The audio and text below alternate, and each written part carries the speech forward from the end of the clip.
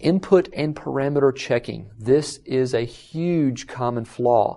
If you pay attention to security mailing lists or security alerts, you will commonly see, probably even to the frequency of multiple times per week, certainly multiple times per month, depending on the size of the mailing list you're looking at, you're going to see lots and lots of errors that are patched and fixed because of a lack of input and parameter checking.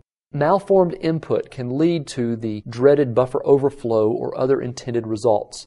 The buffer overflow is one of the security vulnerabilities that is extremely easy, but at the same token, difficult to maintain or to fix.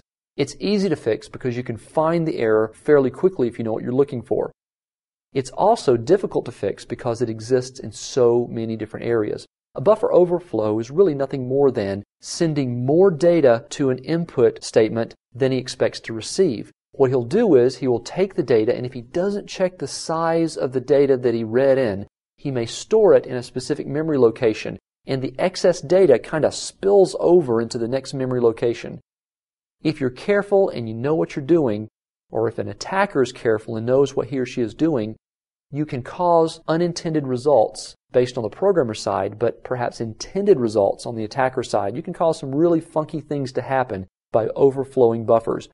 Most normally what you want to have happen is an attacker wants to crash a program and then gain access in privileged mode. You want to make sure that never happens. Other intended results include things such as SQL injection type of attacks. An attacker may very well be able to pass an actual SQL statement in through your web application if you don't check the input parameters. The input parameter may be passed directly on into your database and allow an attacker who knows how to use SQL injection attacks to extract tons of information that he or she should never be able to see. So the bottom rule is always check every piece of input you get, whether it comes from end user input or if it's passed as a parameter. Never trust any input.